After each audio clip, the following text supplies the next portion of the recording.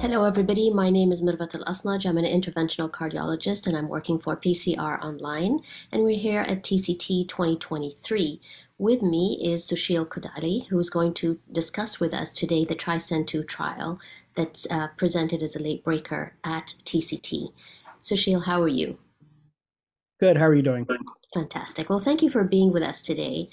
And, just as a segue to tricuspid transcatheter interventions, the repair, whether it was with the tri-clip or dedicated clips and so on, the results have been fairly mediocre. And I think many of us find we don't have a solution for this actually growing population of patients. Could you just describe the TRISCEND II trial for us very briefly?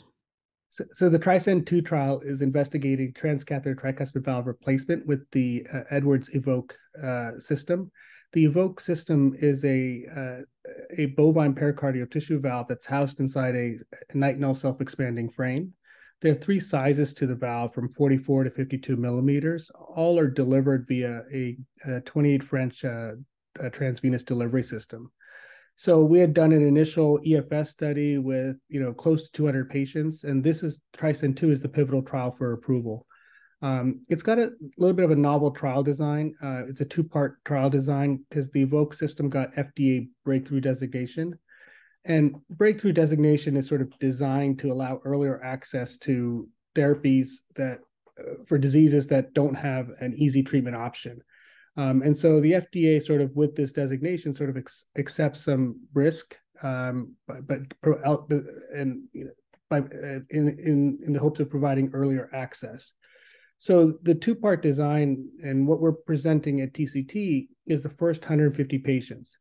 This two-part design allows us an earlier look at some safety endpoints at 30 days and some limited effectiveness endpoints at 6 months in that first 150.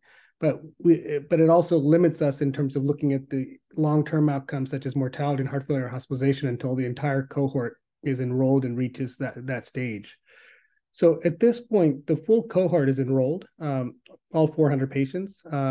Follow-up is ongoing, and we'll get those results later.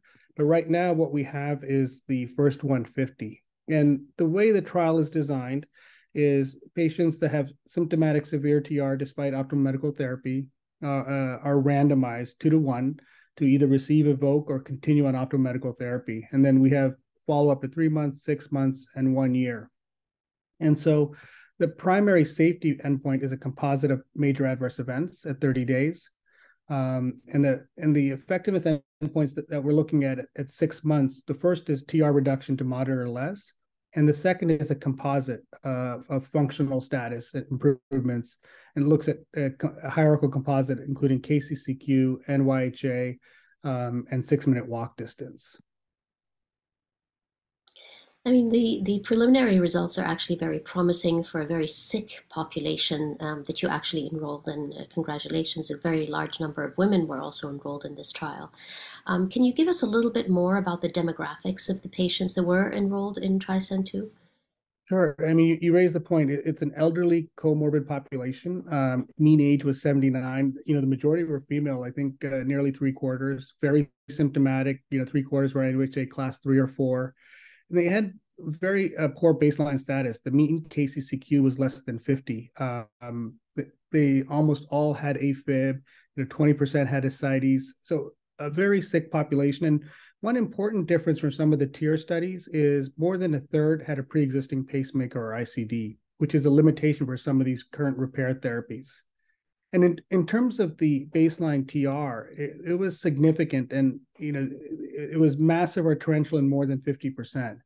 And I think one of the theoretical advantages of replacement is that one of the limitations of edge to edge is large gaps and really torrential TR. And with replacement, some of those limitations are not always there. And so what are the most important results that came out of this first 150 patients that you want to tell us about?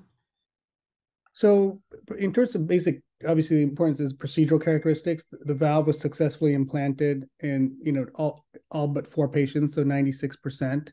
The procedure time was 115 minutes. The mean device time was 65 minutes with sort of relatively narrow confidence intervals. So sort of a reproducible procedure. There were some events. There were 2 patients that needed urgent cardiac surgery to repair RV injury. And so that's important to keep in mind. And those were related to the wire. Both patients had successful repair and had the evoke valve left in place. And also what's important is the median length of stay was 4 days, but more than 90% of patients were discharged to home. Which for this elderly comorbid population, that's an important sort of thing to note. In terms of the adverse events at 30 days, the majority were related to bleeding, which occurred in about 10%, and then arrhythmias requiring a pacemaker. So if you take out the patients that had a pre-existing pacemaker, the new pacemaker rate was around 22%. So not trivial. In addition, there were 3 cardiovascular mortalities at 30 days. In terms of effectiveness, it did the job. I mean, it nearly eliminated TR in the majority of patients. 98.8% got to moderate or less. The one patient that had severe was a patient that had an aborted procedure. I mentioned there were 4 aborted procedures due to sort of anatomic or imaging challenges. And so, but 98.8% had moderate, but importantly, 93.8% had less than mild or less. And so this was obviously dramatically different, between the optimal medical therapy and evoke. It compared to optimal medical therapy, it effectively eliminated TR. And then in terms of the hierarchical effectiveness endpoint, this was compared as it was a composite of, as I said, KCCQ, NYHA, and 6-minute walk distance. It was analyzed using Finkelstein-Schoenfeld method and showed that patients that got treated with evoke at 6 months had improved functional outcomes, with a highly significant p-value of less than 0.001. But that's obviously just a p-value. So we also, like they did in TRILUMINATE, calculate a win ratio. And the win ratio is doing these pairwise comparisons with every patient in evoke to every patient in optimal medical therapy.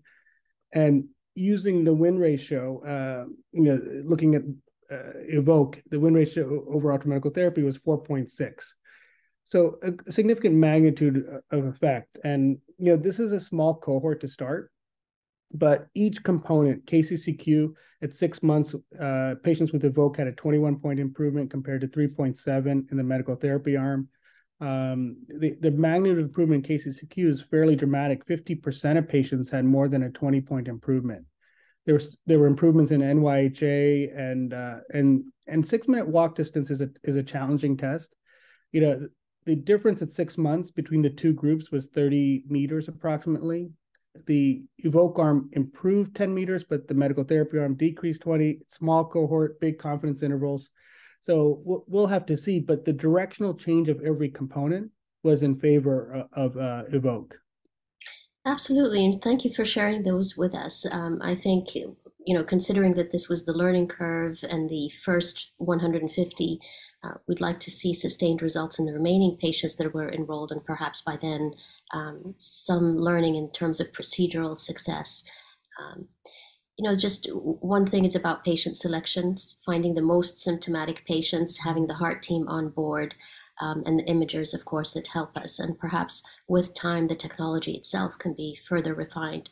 Would a jugular access be better than a femoral access? That's something for the future, but at least it's giving us an option where repair hasn't worked in the past.